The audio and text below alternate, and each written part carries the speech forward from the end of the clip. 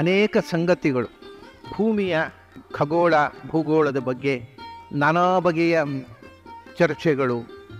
ಈಗ ಉದಾಹರಣೆಗೆ ಭೂಮಿ ಸೂರ್ಯನ ಸುತ್ತ ತಿರುಗುತ್ತೋ ಸೂರ್ಯ ಭೂಮಿಗೆ ಪ್ರದಕ್ಷಿಣೆ ಹಾಕ್ತಾ ಇದ್ದಾನೋ ಅನ್ನೋದು, ಇಂಥ ನೂರಾರು ವಿಷಯಗಳ ಬಗ್ಗೆ ಹಿಂದಿನ ವಿದ್ವಾಂಸರಲ್ಲಿ ನಾನಾ ಪಕ್ಷಗಳು ಬಂದದ್ದು ನಿಮಗೆ ಗೊತ್ತಿದೆ. ಭೂಮಿ ಸೂರ್ಯನ ಸುತ್ತ ತಿರುಗುತ್ತೆ ಅನ್ನುವಂಥದ್ದು ಒಂದು ಮಾತು.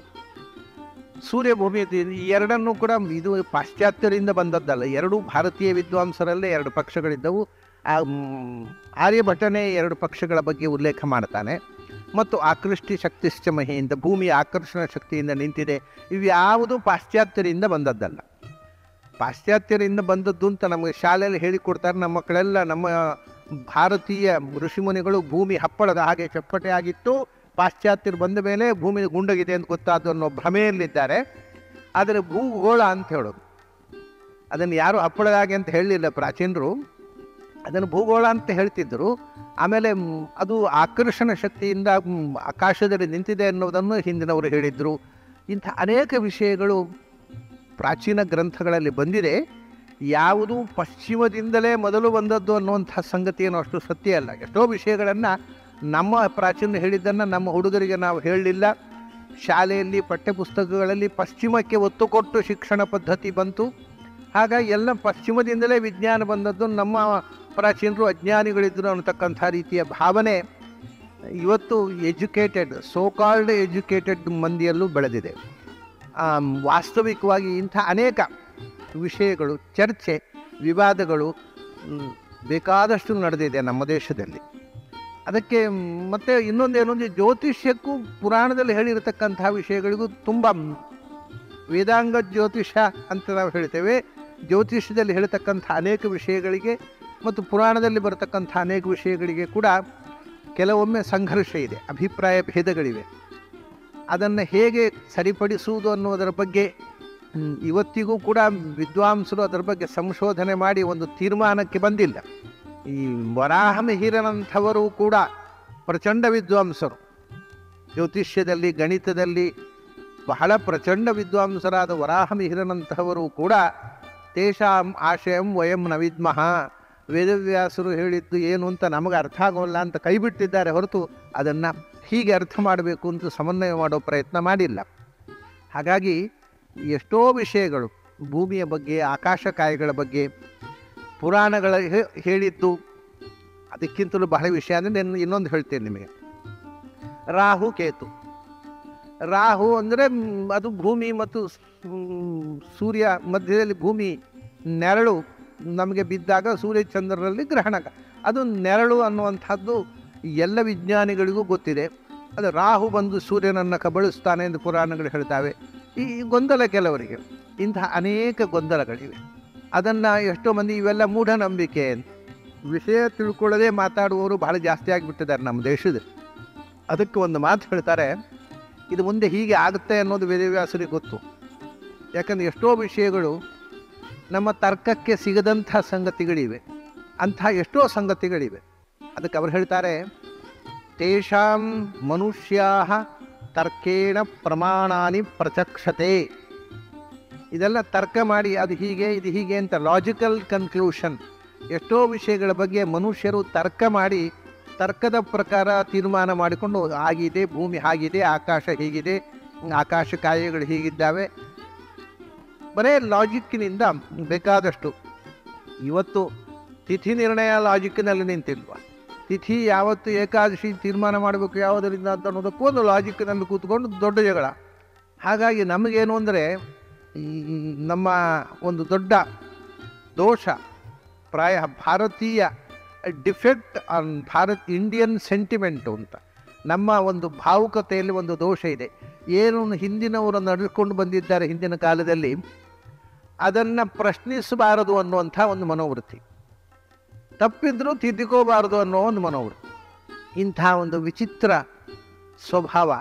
ಹಾಗಾಗಿ ಎಲ್ಲ ತಪ್ಪುಗಳನ್ನು ಹಾಗೆಯೇ ಅನೂಚಾನವಾಗಿ ಅವಿಗೀತ ಶಿಷ್ಟಾಚಾರ, ಎಲ್ಲರದ್ದು ಅವಿಗೀತ ಶಿಷ್ಟಾಚಾರವೇ, ತಪ್ಪು ಮಾಡುವವರದ್ದು ಅವಿಗೀತ ಶಿಷ್ಟಾಚಾರವೇ, ಸರಿ ಮಾಡುವವರದ್ದು ಅವಿಗೀತ ಎಲ್ಲರದ್ದು ಅವಿಗೀತ ಶಿಷ್ಟಾಚಾರ ಪರಂಪರಾ ಪ್ರಾಪ್ತ.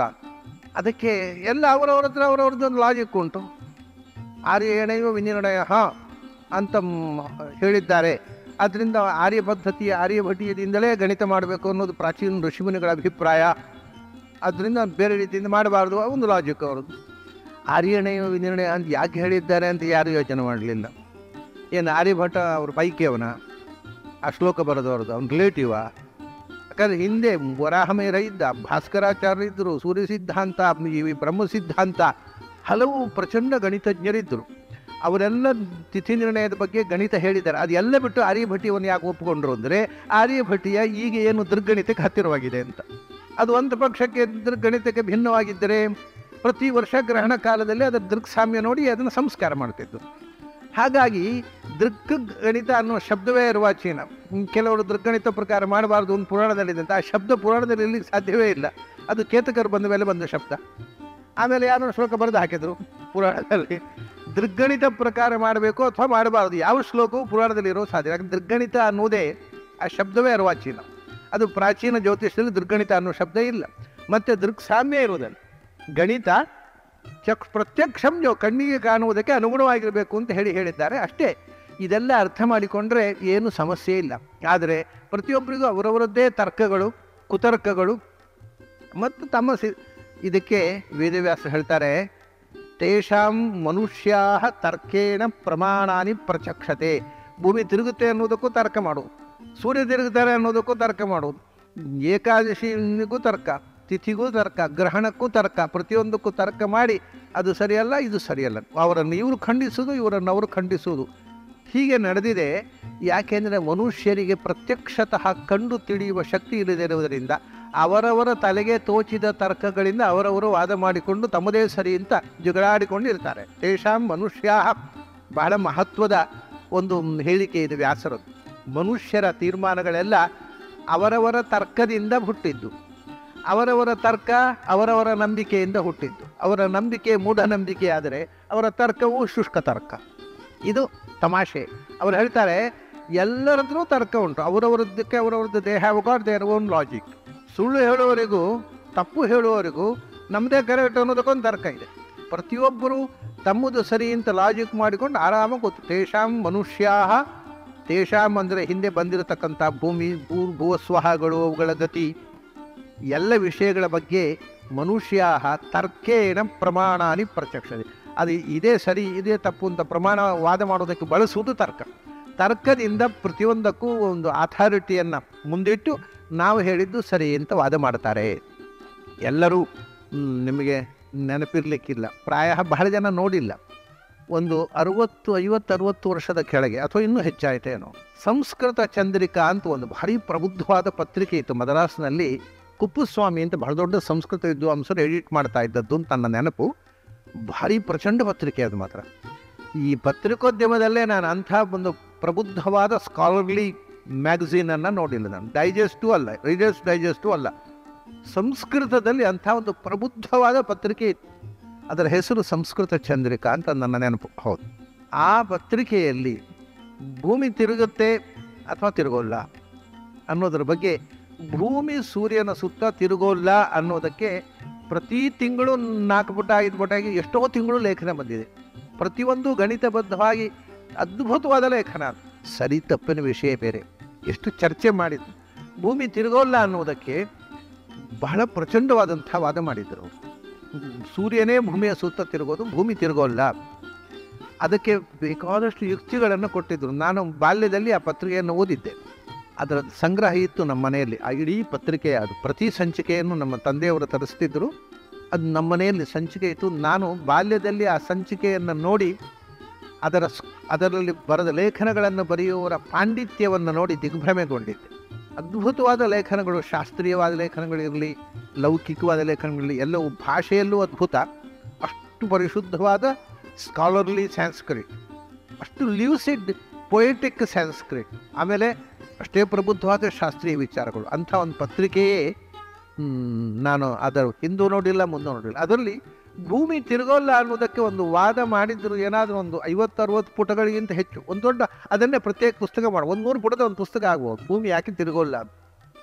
ಆ ಒಂದೊಂದು ಲಾಜಿಕ್ಕೂ ಕೂಡ ಸೈಂಟಿಸ್ಟ್ಗಳಿಗೆ ಉತ್ತರ ಕೊಡಲಿಕ್ಕೆ ತಿಣಕಬೇಕಾದಂಥ, ಸುಲಭದಲ್ಲಿ ಮಕ್ಕಳಾಟಿಕೆ ಅಲ್ಲ ಅವೆಲ್ಲ. ಇಂಥ ಅನೇಕ ನನಗೆ ನೆನಪಿರುವಂತೆ ಒಂದು ಪ್ರಾಯ ಅದು ನನ್ನ ಅಸ್ಪಷ್ಟವಾದ ನೆನಪು ಉತ್ತರ ಧ್ರುವ. ಉತ್ತರ ಧ್ರುವ ಅನ್ನೋದು ಭೂಮಿ ತಿರುಗುವುದಾಗಿದ್ದರೆ ಆಕಾಶಕಾಯದ ಪ್ರತಿಯೊಂದು ಚಲನೆ ಇದು ತಿರುಗಿದಾಗ ಪ್ರತಿಯೊಂದು ಚಲಿಸ್ತಾ ಕಾಣಬೇಕಲ್ಲ. ಒಂದು ಸ್ಥಿರವಾಗಿ ಹ್ಯಾಕೆ ಕಾಣುತ್ತೆ ಉತ್ತರ ಧ್ರುವ? ಉತ್ತರ ಧ್ರುವಕ್ಕೆ ಯಾಕೆ ಚಲನೆ ಇಲ್ಲ? ಅದು ಉತ್ತರ ಧ್ರುವ ಚಲನೆ ಇಲ್ಲದ ಹಾಗೆ ಕಾಣಲಿಕ್ಕೆ ಕಾರಣ ಏನು? ಇಂಥದ್ದೇನೋ ಇಂಥ ಅನೇಕ ಸಂಗತಿಗಳು ಅದರಲ್ಲಿ ಇದ್ದವು. ಇದು ವಿಷಯ. ಅದರಿಂದ ತರ್ಕೇಣ ಪ್ರಮಾಣಾನಿ, ಪ್ರತಿಯೊಂದಕ್ಕೂ ತರ್ಕ ಮಾಡಿ ಭೂಮಿ ತಿರುಗುತ್ತೆ ಅಂತ ವಾದ ಮಾಡೋರೊಬ್ಬರು, ಭೂಮಿ ತಿರುಗುತ್ತೆ ಅಂತ ವಾದ ಮಾಡಿದವರದ್ದು ಗತಿ ಏನು? ಇವಾಗ ಜಯಂತ ವಿಷ್ಣು ನಾರ್ಳೇಕರ್ ಇವತ್ತು ನಮ್ಮ ದೇಶದಲ್ಲಿ ಇರತಕ್ಕಂಥ ವಿಜ್ಞಾನಿಗಳಲ್ಲೇ ಬಹಳ ಸೀನಿಯರ್ ಮೋಸ್ಟ್ ಎಕ್ಸ್ಪೀರಿಯನ್ಸ್ಡ್ ಸೈಂಟಿಸ್ಟ್. ಅವರು ವಿಜ್ಞಾನವನ್ನು ನಂಬಬೇಡಿ ಅಂತ ಒಂದು ಪುಸ್ತಕ ಬರೆದಿದ್ದಾರೆ ಇತ್ತೀಚೆಗೆ. The entire castle of science is built on the basis of hypothesis. So ಅದರ ಫೌಂಡೇಶನ್, ಅದರ ಪಂಚಾಂಗ ಅನ್ನೋದು ಹೈಪೋಥೆಟಿಕಲ್. ಆದ್ದರಿಂದ ಈ ಹೈಪೋಥೆಟಿಕಲ್ ಆಗಿರತಕ್ಕಂಥ ಪಂಚಾಂಗ ಕುಸಿದ್ರೆ the entire castle will collapse ಅಂತ. ಇಡೀ ವಿಜ್ಞಾನದ ಕೋಟೆ ಮುರಿದು ಬೀಳುತ್ತೆ. ಅದಕ್ಕೆ ಬಲವೇ ಇಲ್ಲ, ಅತ್ಯಂತ ದುರ್ಬಲವಾಗಿರತಕ್ಕಂಥ ಕೋಟೆ. ಅದನ್ನು ನಮ್ಮ ಹುಡುಗರು ವೈಜ್ಞಾನಿಕ ಮನೋವೃತ್ತಿ ಅಂತ ಭ್ರಮೆಯಲ್ಲಿ ದೊಡ್ಡ ಶಬ್ದ ಬಳಸುವುದು ನೋಡುವಾಗ ನನಗೆ ವಿಸ್ಮಯ ಆಗುತ್ತೆ ಅಂತ ಇವತ್ತು ಬದುಕಿರುವ ವಿಜ್ಞಾನಿಗಳಲ್ಲೇ ಸೀನಿಯರ್ ಮೋಸ್ಟ್ ವಿಜ್ಞಾನಿ ಆದ ಜಯಂತ ವಿಷ್ಣು ನಾರ್ಳೇಕರ್ ಹೇಳ್ತಾರೆ. ಹೀಗೆ ನಮ್ಮ ಸಮಸ್ಯೆ ಏನು ಅಂದರೆ ವಿಜ್ಞಾನಿಗಳು ಹೇಳಿದ್ದನ್ನು ನಂಬಬೇಕಾ, ಪ್ರಾಚೀನ ಹೇಳಿದ್ದನ್ನು ನಂಬಬೇಕಾ? ಅದು ಎರಡೂ ಗೊಂದಲದಲ್ಲಿ ಆಗಿ ವಿಜ್ಞಾನಿಗಳು ವಿಜ್ಞಾನವನ್ನು ನಂಬಬೇಡಿ ಅಂತ ಹೇಳ್ತಾ ಇದ್ದಾರೆ. ಇದು ನಮ್ಮ ಹುಡುಗರಿಗೆ ಗೊತ್ತಿಲ್ಲ. ಅವರು 18ನೇ ಶತಮಾನದ ಟೆಕ್ಸ್ಟ್ ಬುಕ್ಕಿನಲ್ಲೇ ಇದ್ದಾರೆ ಇನ್ನು ಕಾಲೇಜಿನಲ್ಲಿ ಮಕ್ಕಳಿಗೆ. ಆದರೆ 20ನೇ ಶತಮಾನದಲ್ಲಿ ಎಲ್ಲ ವಿಜ್ಞಾನವು ಅನ್ಟೆನಬಲ್, ಅನ್ಬಿಲೀವಬಲ್ ಅಂತಾಗಿದೆ. ಅದನ್ನು ನಂಬುವುದು ಸಾಧ್ಯ ಇಲ್ಲ, ಅದನ್ನು ಸಮರ್ಥನೆ ಮಾಡಲಿಕ್ಕೆ ವಿಜ್ಞಾನವು ಕೂಡ ಬೋಗಸ್ಸು ವಿಜ್ಞಾನಿಗಳು ಹೇಳಲಿಕ್ಕೆ ಶುರು ಮಾಡಿದ್ದಾರೆ. ಅದನ್ನೇ ವ್ಯಾಸರು ಹೇಳಿದರು. ಏನು ಮನುಷ್ಯ ವಿಜ್ಞಾನ ಅನ್ನೋದು ಲಾಜಿಕಲ್ ಕನ್ಕ್ಲೂಷನ್. ಅದು ಲ್ಯಾಬೊರೇಟರಿಯಲ್ಲಿ ಕೂತು ಲಾಜಿಕ್ ಮಾಡಿದರು. ತೇಷಾಂ ಮನುಷ್ಯಾ ತರ್ಕೇನ ಪ್ರಮಾಣಾನಿ ಪ್ರಚಕ್ಷತೆ. ಆದರೆ ಅಚಿಂತ್ಯಾಖ್ಯೇ ಭಾವಾ ತಾನ್ ನ ತರ್ಕೇಣ ಸಾಧಯೇತ್ ಅಂತ, ನತಾಂ ತರ್ಕೇಣ ಯೋಜಯೇತ್ ಅಂತ ಬೇರೆ ಕಡೆ ಪಾಠ ಇದೆ. ಇದು ಪದ್ಮಪುರಾಣದ ಪಾಠ. ಅಚಿಂತ್ಯ ಆದರೆ ನಿಮ್ಮ ಅನುಭವಕ್ಕೆ ಬಾರದ ಸಂಗತಿಯನ್ನು ತರ್ಕ ಮಾಡಲಿಕ್ಕೆ ಹೋಗಬೇಡಿ. ತರ್ಕ ಅನ್ನೋದು ನಮಗೆ ಅನುಭವ ಸಿದ್ಧವಾದ ವಿಷಯದಲ್ಲಿ ಮಾತ್ರ ಅದಕ್ಕೆ ಹೆಸರೇ ತರ್ಕ, ಲಾಜಿಕ್ಕು. ಅದಕ್ಕೆ ಇನ್ನೊಂದು ಹೆಸರೇನು? ಅನುಮಾನ ಅಂತ. ಅನುಮಾನ ಅಂದರೆ ಅನುಸರಿಸಿ ಮಾನ. ಅದು ಬೇರೆ ಪ್ರಮಾಣಗಳಿಗೆ ಅನುಗುಣವಾಗಿದ್ದರೆ ಮಾತ್ರ ಪ್ರಮಾಣ. ಇಂಡಿಪೆಂಡೆಂಟಾಗಿ logic can not prove anything independently ಅಂತ. ಆದ್ದರಿಂದ ಅವರು ಹೇಳ್ತಾರೆ ಅಚಿಂತ್ಯಾಹ, ನಿಮ್ಮ ಚಿಂತನೆಗೆ, ನಿಮ್ಮ ಮಾನಸಿಕವಾದಂಥ ಅನುಭೂತಿಗೆ ಒಳಪಡದ ಸಂಗತಿಗಳ ಬಗ್ಗೆ ತರ್ಕ ಮಾಡಿ ಹಾಳಾಗಬೇಡಿ. ಯಾಕೆಂದರೆ ನಿಮ್ಮ ತರ್ಕವು ನಿಮ್ಮ ಮನಸ್ಸಿನ ಪ್ರೊಡಕ್ಷನ್. ನಿಮಗೆ ಯಾವುದು ಗೊತ್ತಿಲ್ಲವೋ ಅದರ ಬಗ್ಗೆ ತರ್ಕ ಮಾಡಿದಾಗ ಆ ತರ್ಕವು ಕೂಡ ಅಜ್ಞಾನದ ಪ್ರೊಡಕ್ಷನ್ ಆಗುತ್ತೆ ಹೊರತು ಜ್ಞಾನದ ಪ್ರೊಡಕ್ಷನ್ ಆಗೋದಿಲ್ಲ. ಅಚಿಂತ್ಯಾ ಖಲು ಯೇ ಭಾವಾಹ, ನಮ್ಮ ಚಿಂತನೆಗೆ ಒಳಪಡದ ಸಂಗತಿಗಳ ಬಗ್ಗೆ ತರ್ಕ ಮಾಡಿ ಏನೂ ಉಪಯೋಗ ಇಲ್ಲ. ದೇವರ ಬಗ್ಗೆ ತರ್ಕ ಮಾಡಿದರೆ ಏನು ಉಪಯೋಗ? ದೇವರಿದ್ದಾನೋ ಇಲ್ಲವೋ ಎರಡೂ ಗೊತ್ತಿಲ್ಲ, ತರ್ಕ. ಹಾಗೇ ಇದು ನಮಗೆ ಅಂದರೆ ದೇವರ ವಿಷಯ ಬಿಡಿ. ಒಂದು ಕಬಾಟ್ ನಮ್ಮ ಮುಂದೆ ಇಡೋದು, ಬಾಗಿಲು ಹಾಕಿರ್ತಕ್ಕಂಥ ಒಂದು ಅಲ್ಮೇರ, ಅದರೊಳಗೆ ಏನಿದೆ ತರ್ಕ ಮಾಡಿ ಅಂತ ಹೇಳೋದು. ನಾವು ಏನಿದೆ, ಏನೂ ಇರ್ಬೋದು. ಅದು ಏನಿದೆ ಅದರೊಳಗೆ? ಸೀರೆ ಇದೆ, ಬಟ್ಟೆ ಇದೆ, ಅಥವಾ ಜ್ಯುವೆಲರೀಸ್, ಏನೇನೋ ಒಬ್ಬೊಬ್ಬರು ಒಂದೊಂದು ಹೇಳೋದು. ಯಾವುದೋ ಒಂದು ಸತ್ಯ ಇರ್ಬೋದು ಅಥವಾ ಎಲ್ಲವೂ ಸುಳ್ಳು ಇರ್ಬೋದು. ಆದರೆ ಅದರೊಳಗೆ ಏನಿದೆ ಅನ್ನುವುದನ್ನು ನಾವು ಬಾಗಿಲು ತೆರೆದು ನೋಡುವ ತನಕವು ನಮ್ಮ ಲಾಜಿಕ್ ಹೈಪೋಥೆಟಿಕಲ್. ಅದು ಲಾಜಿಕ್ ಅಲ್ಲ, ಅದು ಹೈಪೋಥಿಸಿಸ್ ಅಲ್ವಾ, ನಮ್ಮ ಕಲ್ಪನೆ. ಇಡೀ ಸೈನ್ಸು ಹಾಗೆ. ಅದರಿಂದ ಯಾವುದು ನಮ್ಮ ಅನುಭವಕ್ಕೆ ಒಳಪಡದ್ದೋ, ನಮಗೆ ಗೊತ್ತಿಲ್ಲದ್ದೋ ಅದರ ಬಗ್ಗೆ ತರ್ಕ ಮಾಡುವುದು ಮೂರ್ಖತನ. ಹಾಗಾಗಿ ಎಷ್ಟೋ ಸಂಗತಿಗಳಲ್ಲಿ ನಮ್ಮ ತರ್ಕಗಳು ನಮ್ಮ ಮೂರ್ಖತನಕ್ಕೆ ಹಿಡಿದ ಕನ್ನಡಿಗಳಾಗ್ತವೆ ಹೊರತು ಸತ್ಯಕ್ಕೆ ಹಿಡಿದ ಕನ್ನಡಿಗಳಾಗುವುದಿಲ್ಲ. ಅದು ನಮ್ಮ ದಡ್ಡತನವನ್ನು ರಿಫ್ಲೆಕ್ಟ್ ಮಾಡ್ತಾರೆ. ಎಷ್ಟೋ ಲಾಜಿಕ್ಗಳು ನಮ್ಮದೇ ದಡ್ಡತನ. ನಾನು ನಿಮಗೊಂದು ದೃಷ್ಟಾಂತ ಹೇಳ್ತೇನೆ. ನನಗೆ ಚಿಕ್ಕಂದಲ್ಲಿ ಒಂದು ಲಾಜಿಕ್ ಹೊಳೀತು ನನ್ನ ತಲೆಗೆ. ಏನು ಅಂದರೆ, ನಮ್ಮ ಮನೆಗೆ ಆವಾಗ ಇದು ಯಾವೊಂದು ಕತೆ ಹೇಳೋದು, ನಾನು ಸುಮಾರು 65 ವರ್ಷ ಹಿಂದಿನ ಕಥೆ. ನಮ್ಮ ಮನೆಗೆ ಯಾರೋ ಒಂದು ಆವಾಗ ಉಡುಪಿಯಲ್ಲಿ ಗ್ರಾಮೋಫೋನ್ ಅಂದರೆ ದೊಡ್ಡ ಸಂಗತಿ, ನೋಡ್ಲಿಕ್ಕೆ ಕ್ಯೂ ನಿಲ್ಲುವ ಸಂದರ್ಭ. ಒಂದು ದೊಡ್ಡ ರಣಗ ಹಳೆಯಾಗಿ ಅದಕ್ಕೊಂದು ಇತ್ತು, ಗ್ರಾಮೋಫೋನ್ ತಂದಿಟ್ರು ಯಾರೋ. ಆಹಾ ಅದ್ಭುತ. ನನಗೆ ಅದರ ಹತ್ತಿರ ಕೂತ್ಕೊಳ್ಳೋದು ಹೋಗಿ, ನಾವು ಇನ್ನು ಚಿಕ್ಕ ಮಗು ಅಂದರೆ ಈ ಕೂತ್ಕೊಳ್ಳೋದು ಹೋಗಿ. ಅದು ಹಾಡು ಹೇಳುತ್ತದೆ. ನನಗೆ ಚಲ್ರಿ ನಾವು ಜವಾನ್ ಅಂತ ಹಾಡು ಶುರು ಮಾಡಿದವರೆ, ಇದೇ ಹಾಗೆ ಹಾಡು ಹೇಳ್ತದೆ, ಇದಕ್ಕೆ ಜೀವ ಎಲ್ಲ ಏನಿಲ್ಲ, ಹಾಡು ಹೇಗೆ ಹೇಳ್ತದೆ. ನನಗೊಂದು ನಾನು ಆ ಒಂದು ಲಾಜಿಕ್ ಮಾಡಿದೆ. ಹಾಡು ಹೇಳಬೇಕಾಗಿದ್ದರೆ ಜೀವ ಇದ್ದವರು ಯಾರೋ ಒಳಗಿರಬೇಕು. ಜೀವ ಇಲ್ಲದೆ ಇದ್ದದ್ದು ಹಾಡು ಹೇಳಲಿಕ್ಕೆ ಸಾಧ್ಯ ಇಲ್ಲ. ಆದ್ದರಿಂದ ಅದರೊಳಗೆ ಒಬ್ಬ ಜೀವಂತನಾದ ವ್ಯಕ್ತಿ ಇದ್ದಾನೆ. ಏನೋ ತಪ್ಪುಂಟ ಈ ಲಾಜಿಕ್ಕಿನಲ್ಲಿ? Perfect logic. ನನಗೆ ಆ ಕ್ಯಾಸೆಟ್ನಲ್ಲಿ ರೆಕಾರ್ಡ್ ಮಾಡಲಿಕ್ಕೆ ಬರುತ್ತೆ, ಅದು ಪ್ಲೇಟು ಅದನ್ನು ಹಾಕ್ಲಿಕ್ಕೆ ಗೊತ್ತಿಲ್ಲ. ಸೊ ನನ್ನ ಲಾಜಿಕ್ಕು ನನ್ನ ದಡ್ಡತನಕ್ಕೆ ಹಿಡಿದ ಕರಡಿ, ಆದರೆ ಲಾಜಿಕ್ ಪರ್ಫೆಕ್ಟು. ಅದನ್ನು ಹಾಡಬೇಕಾಗಿದ್ದರೆ ಒಬ್ಬ ಜೀವಂತನಾದ ವ್ಯಕ್ತಿ ಒಳಗಿರಬೇಕು. ಆಮೇಲೆ ಪುನಃ ಸಂಶಯ ಬಂದ ನನಗೆ, ಆ ವ್ಯಕ್ತಿ ಒಳಗೆ ಹೇಗೆ ಹೋದಾ? ಹಾಗಾದರೆ ಅಣಿಮ ಮಹಿಮ ಜೀವ ಗರಿವ ಅವನು ಬೇಕು ಅಂದರೆ ಸಣ್ಣವನಾಗಲಿಕ್ಕೆ, ಬೇಕು ಅಂದರೆ ದೊಡ್ಡವನಾಗಲಿಕ್ಕೆ ಅಷ್ಟೈಶ್ವರ್ಯ ಸಿದ್ಧಿ ಪಡೆದವನು ಇರಬೇಕು. ಆ ಸಿದ್ಧ ಪುರುಷ ಒಬ್ಬ ಒಳಗೋಗಿ ಕೂತು ಹಾಡ್ತಾನೆ. ಇಷ್ಟು ತೀರ್ಮಾನ ಮಾಡಿದೆ. ಅವ ನನ್ನ ಲಾಜಿಕ್ಕಿನ ನನ್ನ ಪ್ರಶ್ನೆಗಳಿಗೆಲ್ಲ ಉತ್ತರಿಸ್ಕಿತ್ತು. ಖುಷಿಯಾಗೋಯ್ತು ನನಗೆ. ದೊಡ್ಡವನಾದ ಮೇಲೆ ನನ್ನ ಲಾಜಿಕ್ ಎಷ್ಟು ದಡ್ಡ ಲಾಜಿಕ್ಕು, ಅಲ್ಲಿದ್ದಕ್ಕೆ ಪರ್ಫೆಕ್ಟ್ ಲಾಜಿಕ್. ಹಾಗೆಯೇ ದೊಡ್ಡವರ ಲಾಜಿಕ್ಕು ದಡ್ಡ ಲಾಜಿಕ್ಕೇ ಇರ್ತದೆ. ಎಲ್ಲವೂ ನಮ್ಮ ಅಜ್ಞಾನದಿಂದ ನಾವು ಲಾಜಿಕ್ ಮಾಡ್ತೇವಲ್ಲ, ಎಲ್ಲ ಈ ಲಾಜಿಕ್ಕಿನಂಥದ್ದೇ. ಆದ್ದರಿಂದ ಹಿಂದಿನವರು ಹೇಳಿದರು, ನಿನಗೆ ಯಾವುದು ಎಕ್ಸ್ಪೀರಿಯನ್ಸ್ ಆಗಲಿಲ್ಲವೋ ಅದರ ಬಗ್ಗೆ ಬರೀ ಲಾಜಿಕ್ ಮಾಡಲಿಕ್ಕೆ ಹೋಗಬೇಡ. ಆದರೆ ಅದರಿಂದ ಫಲ ಏನು ಅಂದರೆ ಲಾಜಿಕ್ನಿಂದ ಸತ್ಯ ಪ್ರೂವ್ ಆಗೋದಿಲ್ಲ, ನೀನು ಹೆಡ್ಡ ಅನ್ನೋದು ಪ್ರೂವ್ ಆಗುತ್ತೆ ಅಷ್ಟೇ. ಅಚಿಂತ್ಯ ಖಲುಯೇ ಭಾವ, ಯಾವ ಸಂಗತಿ ನಿನ್ನ ಮನಸ್ಸಿನ ಚಿಂತನೆಗೆ ಒಳಪಡುವುದಿಲ್ಲವೋ, ನಿನ್ನ ಅನುಭವಕ್ಕೆ ಗೋಚರವಾಗುವುದಿಲ್ಲವೋ ಅದರ ಬಗ್ಗೆ ತರ್ಕ ಮಾಡಿ ಏನು ಉಪಯೋಗ? ಆ ತರ್ಕವೂ ಕೂಡ ದುಷ್ಟವೇ ಆಗೋದಲ್ವ? ನಿನ್ನ ಅಜ್ಞಾನದ ಬುದ್ಧಿ ಮಾಡಿದ ತರ್ಕ ಅದು ಅಜ್ಞಾನದ ತರ್ಕ, ಅದು ಜ್ಞಾನ ಆಗುವುದು ಹೇಗೆ? ಅದರಿಂದ ತಾನು ನತರ್ಕೇಣ ಸಾಧೆ, ನೀನು ಲಾಜಿಕ್ ಮಾಡಲಿಕ್ಕೆ ಹೋಗಬೇಡ. ಒಂದು ಪೆಂಡಿಂಗ್ ಇಡುವುದು, ಒಂದೋ ಪ್ರಾಚೀನ ಹೇಳಿದ್ದನ್ನು ನಂಬು, ಡೌಟ್ ಬಂದರೆ ಪೆಂಡಿಂಗ್ ಇಡು, ಗೊತ್ತಿಲ್ಲ ಅಂತ ಹೇಳು, ತರ್ಕ ಮಾಡಲಿಕ್ಕೆ ಹೋಗಬೇಡ. ಇದು ಬಹಳ ಇವತ್ತು ವಿಜ್ಞಾನದಲ್ಲಿ ದೊಡ್ಡ ಲೆವೆಲ್ನಲ್ಲಿ ಕೂಡ ಈ ಮಾತು ಚಾಲ್ತಿಯಲ್ಲಿದೆ. ಅವ್ರು ಏನು ಹೇಳ್ತಾರೆ ಅಂದರೆ, ಇಬ್ಬರು ಮಹಾನ್ ವಿಜ್ಞಾನಿಗಳು ಎರಡು ಅಭಿಪ್ರಾಯ ಪಟ್ಟರೆ, ಇದು ವಿಜ್ಞಾನದಲ್ಲಿ ಇವತ್ತು ಚಾಲ್ತಿ ಇರತಕ್ಕಂಥ ಒಂದು ಸಂಗತಿ. ಇಬ್ಬರು ಈ ಕಾಲದ ಸರ್ವಶ್ರೇಷ್ಠ ವಿಜ್ಞಾನಿಗಳು, ಉದಾಹರಣೆಗೆ ಐನ್ಸ್ಟೈನ್ ಮತ್ತು ವೆಲಿಕೋವ್ಸ್ಕಿ ಅಂತ ಇಟ್ಕೊಳ್ಳಿ. ಇಬ್ಬರು ಸಮಕಾಲೀನರಾಗಿದ್ದವರು, ಐನ್ಸ್ಟೈನು ಮತ್ತು ವೆಲಿಕೋವ್ಸ್ಕಿ. ಇಬ್ಬರು ಮಹಾವಿಜ್ಞಾನಿಗಳು, ಒಬ್ಬ ರಷ್ಯಾದವ, ಒಬ್ಬ ಅಮೆರಿಕದಲ್ಲಿದ್ದವ, ಜೂ. ಐನ್ಸ್ಟೈನ್ ಅಮೆರಿಕದಲ್ಲಿದ್ದರು, ವೆಲಿಕೋವ್ಸ್ಕಿ ರಷ್ಯಾದಲ್ಲಿದ್ದರು. ಇಬ್ಬರು ಮಹಾನ್ ವಿಜ್ಞಾನಿಗಳು, ಒಬ್ಬರನ್ನೊಬ್ಬರು ಮೀರಿಸುವಷ್ಟು ದೊಡ್ಡ ವಿಜ್ಞಾನಿಗಳು. ಐನ್ಸ್ಟೈನ್ನ ಪುಸ್ತಕಗಳನ್ನು ವೆಲಿಕೋವ್ಸ್ಕಿ ಗೌರವದಿಂದ ಓದ್ತಿದ್ರು, ವೆಲಿಕೋವ್ಸ್ಕಿ ಬರೆದ ಪುಸ್ತಕಗಳನ್ನು ಐನ್ಸ್ಟೈನ್ ಗೌರವದಿಂದ ಓದ್ತಿದ್ರು. ಇಬ್ಬರಿಗೂ ಒಬ್ಬರ ಮೇಲೆ ಒಬ್ಬರಿಗೆ ಅಪಾರ ಗೌರವ ಇತ್ತು. ಅವರು ಒಬ್ಬರಿಗೊಬ್ಬರು ವಿರುದ್ಧವಾಗಿ ಹೇಳಿಕೆ ಕೊಟ್ಟರೆ ಏನು ಮಾಡಬೇಕು? ಸಾಮಾನ್ಯ ಚಿಲ್ಲರೆ ಸೈಂಟಿಸ್ಟ್ಗಳು ಅಂದರೆ ಪೆಂಡಿಂಗ್ ಇಡು. ಇಬ್ಬರು ದೊಡ್ಡವರು ವಿರುದ್ಧವಾದ ಹೇಳಿಕೆ ಕೊಟ್ಟರೆ ಯಾವುದೇ ತೀರ್ಮಾನ ಮಾಡದೆ ಅದನ್ನು ಪೆಂಡಿಂಗ್ ಇಡು, ಗೊತ್ತಿಲ್ಲ, ಗೊತ್ತಾಗಬೇಕು ಅಷ್ಟೇ. ಹಾಗೆಯೇ ನಿನಗೆ ಅನುಭವಕ್ಕೆ ಬಾರದ ಸಂಗತಿಗಳನ್ನು ಇಬ್ಬರು ವಿದ್ವಾಂಸರು ಎರಡು ಥರ ಹೇಳಿದರೆ ಅದರ ಬಗ್ಗೆ ಕಮೆಂಟ್ ಮಾಡಬೇಡ, ಲಾಜಿಕ್ ಮಾಡಲಿಕ್ಕೆ ಹೋಗಬೇಡ. ಲಾಜಿಕ್ ಮಾಡಿದರೆ ನೀನು ಎಷ್ಟು ದಡ್ಡ ಅನ್ನೋದು ಗೊತ್ತಾಗುತ್ತೆ ಹೊರತು ಸತ್ಯ ಪ್ರೂವ್ ಆಗುವುದಿಲ್ಲ. ಪೆಂಡಿಂಗ್ ಇಡು. I do not no, this is the scientific answer. ಅದು ವಾದ ಅಲ್ಲ, ಈ ವಿಷಯ ವಿಜ್ಞಾನಕ್ಕೆ ಗೊತ್ತಿಲ್ಲ, ಅದು ನಿಜವಾದ ವೈಜ್ಞಾನಿಕ ಮನೋವೃತ್ತಿ. ಖಂಡನೆ ಮಾಡುವುದಲ್ಲ. ಯಾವುದು ವಿಜ್ಞಾನಕ್ಕೆ ಗೊತ್ತಿಲ್ಲವೋ ಅದಕ್ಕೆ ಉತ್ತರ, ಅದು ಅನ್ಸೈಂಟಿಫಿಕ್ ಅಲ್ಲ, ವಿಚ್ ಸೈನ್ಸ್ ಕೆನಾಟ್ ಪ್ರೂವ್ ಅಷ್ಟೇ. ಸೈನ್ಸ್ನಿಂದ ಸಿದ್ಧ ಮಾಡಲಿಕ್ಕಾಗದ ಸಂಗತಿ ಅಥವಾ ಸೈನ್ಸ್ ಈವರೆಗೆ ಗೊತ್ತಾಗಿಲ್ಲ ಹೊರತು ಅನ್ಸೈಂಟಿಫಿಕ್ ಅಂತ ಹೇಳಬಾರ್ದು. ಯಾವುದು ಸೈನ್ಸ್ನಿಂದ ಪ್ರೂವ್ ಆಗಲಿಲ್ಲವೋ ಅದನ್ನು ಅನ್ಸೈಂಟಿಫಿಕ್ ಅನ್ನುವುದು ಕೂಡ ಅನ್ಸೈಂಟಿಫಿಕ್. ಹೀಗೆ ಇಂಥ ಅನೇಕ ಸಂಗತಿಗಳೇ ನಮ್ಮ ಹುಡುಗರಿಗೆ ಗೊತ್ತಿಲ್ಲ. ಅದನ್ನು ಇವತ್ತು ವಿಜ್ಞಾನದ ಕ್ಷೇತ್ರದಲ್ಲಿ ಒಪ್ತಾರೆ. ಇದನ್ನು ಎಂದೋ ವೇದವ್ಯಾಸರು ಹೇಳಿದರು, ನಿನಗೆ ಗೊತ್ತಿಲ್ಲದ ವಿಷಯದಲ್ಲಿ ಲಾಜಿಕ್ ಮಾಡಲಿಕ್ಕೆ ಹೋಗಬೇಡ. ಅದು ಬರೀ ಅಧಿಕ ಪ್ರಸಂಗ ಅಂತ ಹೇಳ್ತಾರೆ, ಮಾಡಿದರೆ ಅಷ್ಟೇ, ಸತ್ಯ ಪ್ರೂವ್ ಆಗೋದಿಲ್ಲ. ಬರೀ ಅಧಿಕ ಪ್ರಸಂಗ ಇದ್ದಾನೆ ಅಂತಾರೆ ಅವನ ಲಾಜಿಕ್ ಕೇಳಿ ಜನರು. ಅಚಿಂತ್ಯ ಖಲು ಯೇ ಭಾವಾಹ ತಾನ್ ನ ತರ್ಕೇಣ ಸಾಧಯೇತ್. ಇದು ಬಹಳ ಸುಂದರವಾದಂಥ ಮನುಷ್ಯನ ಲಾಜಿಕ್ಕಿನ ಲಿಮಿಟೇಷನ್ಸನ್ನು ಕೊಟ್ಟು ನಮ್ಮನ್ನು ಎಚ್ಚರಿಸ್ತಕ್ಕಂಥ ಅತ್ಯಂತ ಮಹತ್ವದ ಒಂದು ಶ್ಲೋಕ ಇದು.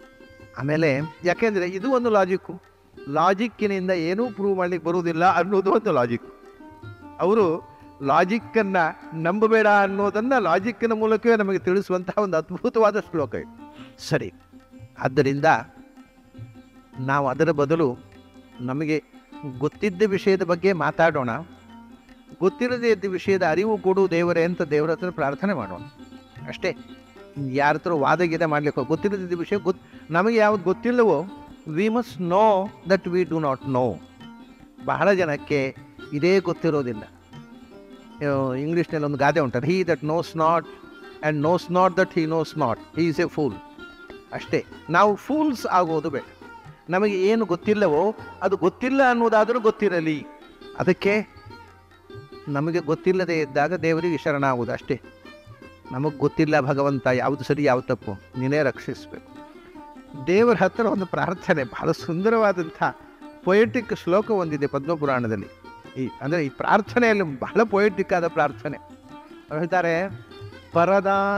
ಪರದಾರ ಪರಸ್ವರತಂ ಪರಿಭವ ಪರಿದುಃಖ ಶೋಕ ಸಂತಪ್ತಂ ಪರವದನ ವೀಕ್ಷಣ ಪರಂ ಪರಮೇಶ್ವರ ಮಾಂ ಪರಿತ್ರಾಹಿ ಅಂತ ಬಹಳ ಒಳ್ಳೆಯ ಒಂದು ಆರ್ಯ. ದ್ವಿತೀಯಾಕ್ಷರ ಪ್ರಾಸ ಇರುವ ಕನ್ನಡದ ಹಾಗೆ ರಾ. ಪರದಾರ ಪರಸ್ವರತಂ ಪರಿಭವ ಪರಿದುಃಖ ಶೋಕ ಸಂತಪ್ತಂ ಪರವದನ ವೀಕ್ಷಣ ಪರಂ ಪರಮೇಶ್ವರ ಪರಿಪಾಹಿ ಮಾಂ ಪರಿತ್ರಾಹಿ ಅಂತ, ನನ್ನನ್ನು ರಕ್ಷಣೆ ಮಾಡಯ್ಯ ಭಗವಂತ ಅಂತ ದೇವರ ಹತ್ರ ಪ್ರಾರ್ಥನೆ ಮಾಡೋ ಒಂದು ಒಳ್ಳೆಯ ಶ್ಲೋಕ. ಎಂಥವನು ನಾನು?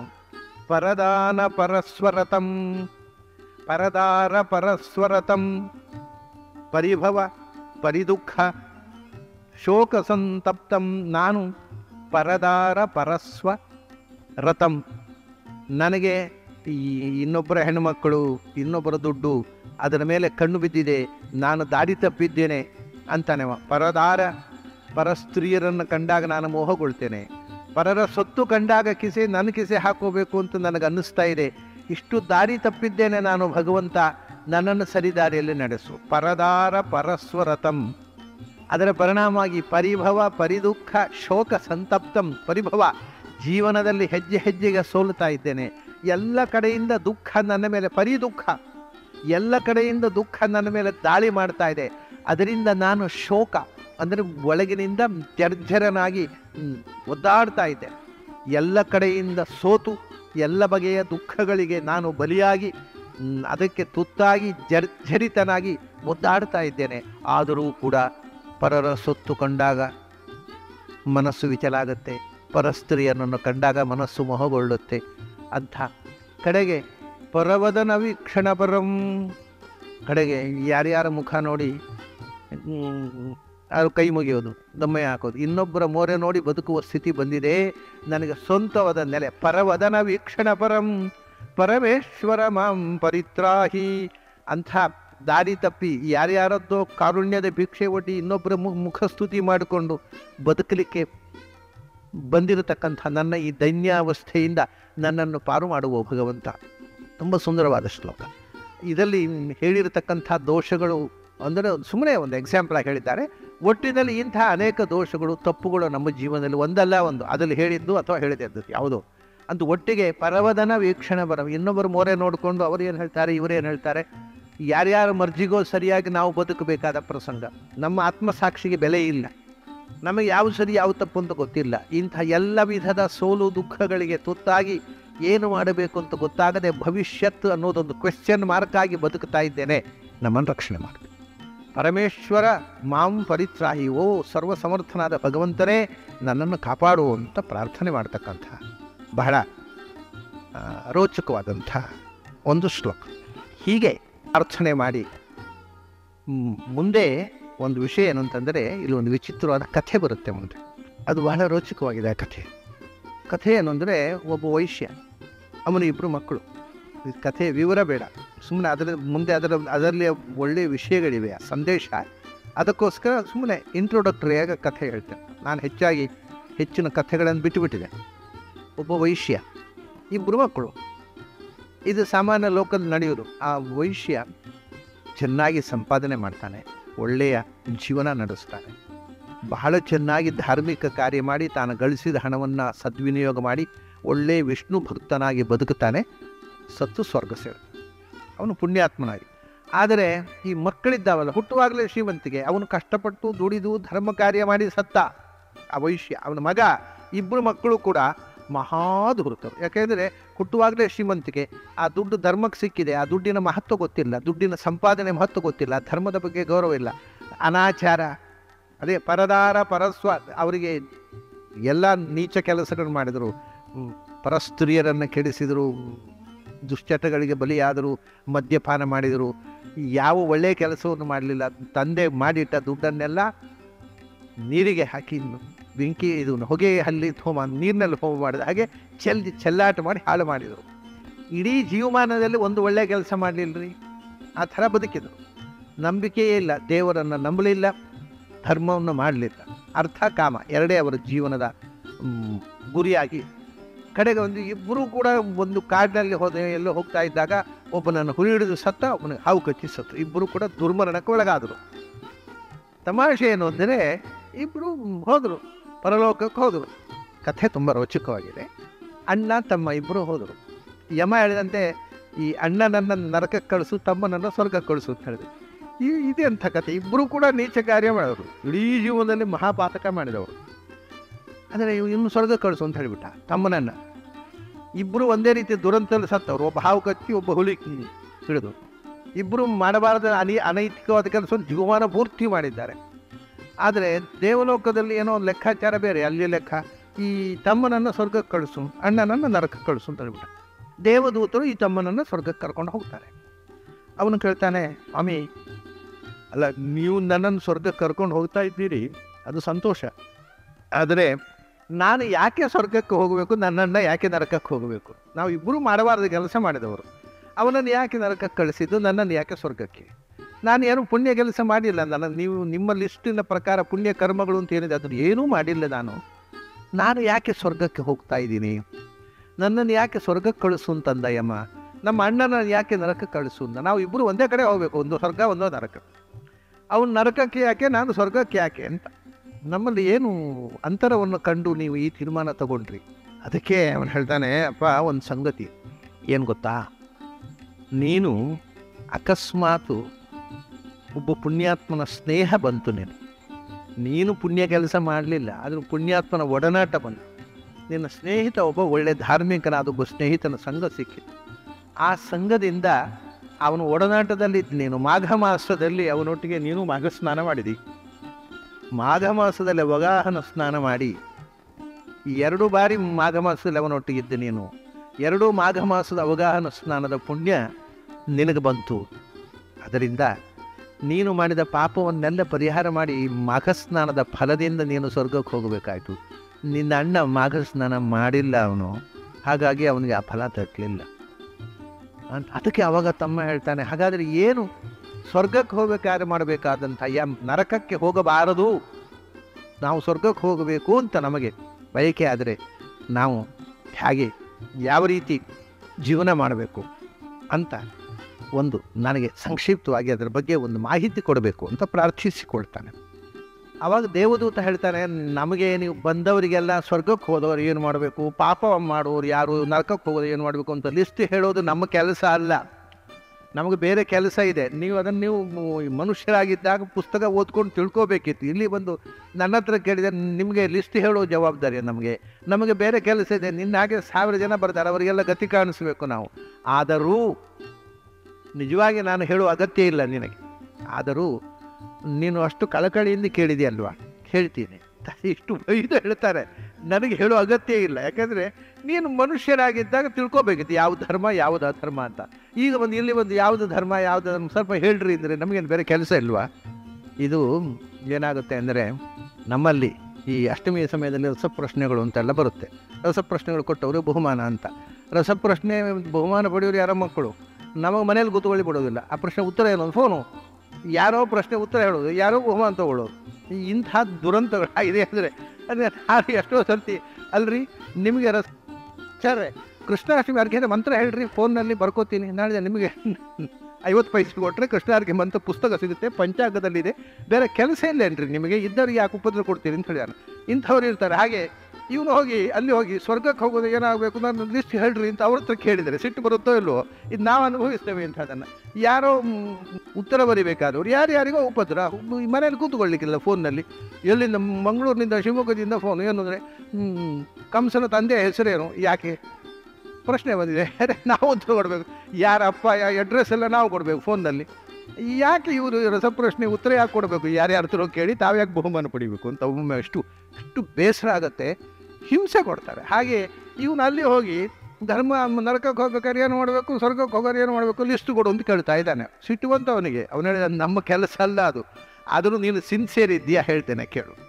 ಸರಿ, ಅವನು ಒಂದು ಹೇಳ್ತಾನೆ, ಕರ್ಮಣ ಮೊದಲು ಒಂದು ಮಾತು ಹೇಳ್ತಾನೆ, ಕರ್ಮಣ ಮನಸ ವಾಚ ಸರ್ವಾವಸ್ಥಾಸು ಸರ್ವದಾ ಪರಪೀಡಾಂ ನ ಕುರ್ವಂತಿ ನತೇ ಯಾಂತಿ ಯಮಾಲಯಂ. ನೋಡಪ್ಪ, ಯಮಲೋಕಕ್ಕೆ ಹೋಗಬಾರದಾದರೆ ಮೊದಲು ಒಂದು ಕೆಲಸ, ಬಹಳ ಮುಖ್ಯವಾದ ಕೆಲಸ ಏನು ಅಂದರೆ, ಜೀವನದಲ್ಲಿ ಇನ್ನೊಬ್ಬರಿಗೆ ಪೀಡೆ ತೊಂದರೆ ಕೊಡಬಾರದು. ಬಹಳ ದೊಡ್ಡ ಪಾತಕ ಅಂದರೆ ನಮಗೋಸ್ಕರ, ನಮ್ಮ ಸುಖಕ್ಕೋಸ್ಕರ ಇನ್ನೊಬ್ಬರನ್ನು ಬಲಿ ಕೊಡುವುದು, ಅಥವಾ ನಮ್ಮ ನಂಬಿಕೆಗೋಸ್ಕರ ಮಿಲಿಟೆನ್ಸಿ ಎಲ್ಲ ಇದೆಯಲ್ಲ, ಧರ್ಮಕ್ಕೋಸ್ಕರ ಕೊಲೆ ಮಾಡುವುದು. ಧರ್ಮಕ್ಕೋಸ್ಕರ ಕೊಲೆ ಮಾಡುವವನು ಯಾವತ್ತೂ ಧಾರ್ಮಿಕ ಅಲ್ಲ. ಧರ್ಮಕ್ಕೋಸ್ಕರ violence for the sake of religion, ಧರ್ಮಕ್ಕೋಸ್ಕರ ಹಿಂಸೆ ಮಾಡುವವನು ಎಂದೂ ಇನ್ನೊಂದು ಜನ್ಮದಲ್ಲಿ ಒಳ್ಳೆಯವನಾಗಿ ಹುಟ್ಟುವುದಿಲ್ಲ, ಸತ್ತ ಮೇಲೆ ಸ್ವರ್ಗಕ್ಕೆ ಹೋಗೋದು. ಮತ್ತು ಯಾವಾಗ ಯಮನನ್ನು ಕಾಣಬಾರದು, ಯಮನ ಮನೆಗೆ ವಿಸಿಟ್ ಮಾಡಬಾರದು ಅಂತಿದ್ದವರು ನಯಾಂತಿ ನತೇ ಯಾಂತಿ ಯಮಾಲಯಂ, ಅವರು ಯಮಾಲಯಕ್ಕೆ ಹೋಗೋದಿಲ್ಲ. ಯಾರು? ಕರ್ಮಣ ಮನಸ ವಾಚ ಸರ್ವಾವಸ್ಥಾಸು ಸರ್ವದಾ ಪರಪೀಡಾಂ ನ ಕುರ್ವಂತಿ ನತೇ ಯಾಂತಿ ಯಮಾಲಯಂ. ತ್ರಿಕರಣಪೂರ್ವಕವಾಗಿ ಎಲ್ಲ ಅವಸ್ಥೆಗಳಲ್ಲಿ, ಅಂದರೆ ಬಾಲ್ಯದಿಂದ ಹಿಡಿದು ಸಾಯೋ ತನಕ, ಯಾವುದೇ ಅವಸ್ಥೆಯಲ್ಲಿ ಇರಲಿ, ಯಾವುದೇ ವಯಸ್ಸಿನಲ್ಲಿರಲಿ, ಯಾವುದೇ ಸ್ಥಿತಿಯಲ್ಲಿರಲಿ, ಯಾವುದೇ ಪರಿಸ್ಥಿತಿಯಲ್ಲಿ, ಯಾವುದೇ ವಯೋಮಾನದಲ್ಲಿ, ಸರ್ವದಾ ಸರ್ವತ್ರ ಎಲ್ಲ ಕಡೆ ಒಂದೇ ಒಂದು ಸಂಗತಿ, ಇನ್ನೊಬ್ಬರಿಗೆ ನಮ್ಮಿಂದ ಹಿಂಸೆಯಾಗಬಾರದು. ಯಾವುದರಿಂದ? ಕರ್ಮಣ ಮನಸ ವಾಚ. ಹಿಂಸೆ ಅಂದರೆ ಅವನು ಹೊಡೆದು ಬಡದು ಹಿಂಸೆ ಮಾಡಬಹುದು, ಮಾತಿನಿಂದ ಬೈದು ಚೀಗಳೆದು ತಿರಸ್ಕಾರ ಮಾಡಿ ಅವಮಾನ ಮಾಡಿ ಹಿಂಸೆ ಮಾಡಬಹುದು. ಏನೂ ಇಲ್ಲ, ಮನಸ್ಸಿನಲ್ಲಿ ಅವನು ಹಾಳಾಗಿ ಹೋಗ್ರಿ, ಮಣ್ಣು ಮುಕ್ಕಿ ಹೋಗ್ರಿ, ಶಾಪ ಹಾಕೋದು, ಮನಸ್ಸಿನಲ್ಲೇ ಹಿಂಸೆ. ಯಾವುದೇ ಒಂದು ರೀತಿಯಿಂದ, ಕರ್ಮದಿಂದ, ಕ್ರಿಯೆ ಮೂಲಕ, ಕೋಲು ಹಿಡಿದು, ಕತ್ತಿ ಹಿಡಿದು, ಚೂರಿ ಹಿಡಿದು, ಹೊಡೆದು ಬಡದು, ಅಥವಾ ಮಾನಸಿಕವಾಗಿ ಕೆಟ್ಟ ಚಿಂತನೆ ಮಾಡಿ, ಅಥವಾ ಬಾಯಿಯಿಂದ ಕೆಟ್ಟ ಮಾತುಗಳನ್ನಾಡಿ, ಯಾವುದೇ ವಿಧದಿಂದ ಇನ್ನೊಬ್ಬರಿಗೆ ನೋವಾಗುವಂತೆ ಬದುಕಬೇಡ, ಇನ್ನೊಬ್ಬರಿಗೆ ತೊಂದರೆ ಕೊಡಬೇಡ. ಯಾರು ಈ ರೀತಿ ಮನಃಪೂರ್ವಕವಾಗಿ ತ್ರಿಕರಣ ಶುದ್ಧವಾಗಿ ಇನ್ನೊಬ್ಬರಿಗೆ ತೊಂದರೆಯಾಗದಂತೆ ಬದುಕುತ್ತಾನೆ, ಅವನು ಎಂದೂ ನರಕವನ್ನು ನೋಡುವುದಿಲ್ಲ. ನಾವು ನಮ್ಮ ಸ್ವಂತಕ್ಕೋಸ್ಕರ ಇನ್ನೊಬ್ಬರಿಗೆ ಉಪದ್ರವ ಕೊಡುವುದು, ನಮ್ಮ ಧರ್ಮಕ್ಕೋಸ್ಕರ ಇನ್ನೊಬ್ಬರನ್ನು ಕೊಲ್ಲುವುದು, ಈ ಮಿಲಿಟೆನ್ಸಿ ಬಿನ್ಲಾಡೆನಿಸಮ್ ಉಂಟಲ್ವ, ಇದು ಪ್ರಾಯ ನರಕದಲ್ಲಿ ಈಗ ರಿಸರ್ವೇಷನ್ ಮಾಡಬೇಕಾಗತ್ತೆ ಸೀಟು, ಅಷ್ಟು ಜನರನ್ನು ತಯಾರು ಮಾಡ್ತಾ ಇದ್ದಾರೆ ಮಿಲಿಟೆಂಟ್ಸು, ಉಗ್ರವಾದಿಗಳಿದ್ದಾರಲ್ಲ.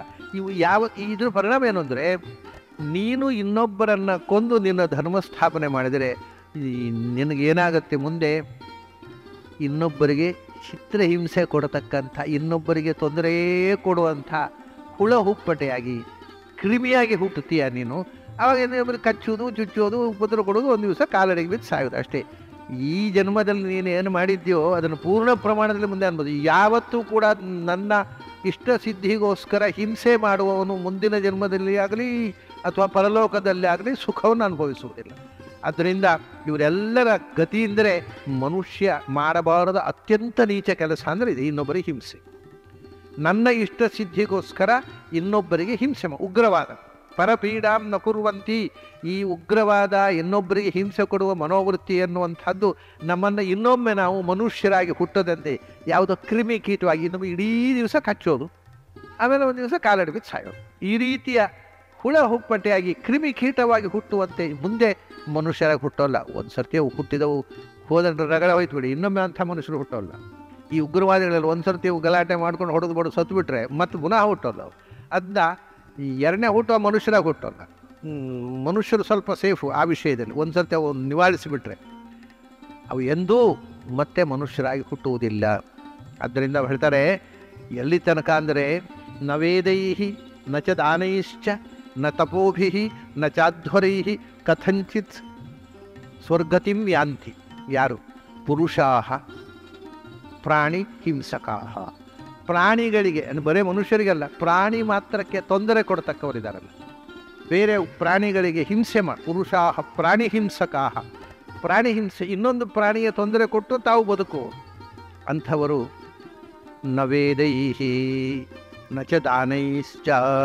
ಎಷ್ಟು ವೇದ ಓದಿದರೂ ಅವರೇನು ಸ್ವರ್ಗಕ್ಕೆ ಹೋಗೋಲ್ಲ, ಎಷ್ಟು ದಾನ ಧರ್ಮ ಮಾಡಿದರೂ ಸ್ವರ್ಗಕ್ಕೆ ಹೋಗೋದಿಲ್ಲ, ಎಷ್ಟು ತಪಸ್ಸು ಮಾಡಿದರೂ ಸ್ವರ್ಗಕ್ಕೆ ಹೋಗೋದಿಲ್ಲ, ಎಷ್ಟು ಯಜ್ಞಯಾಗ ಮಾಡಿದರೂ ಸ್ವರ್ಗಕ್ಕೆ ಹೋಗೋಲ್ಲ.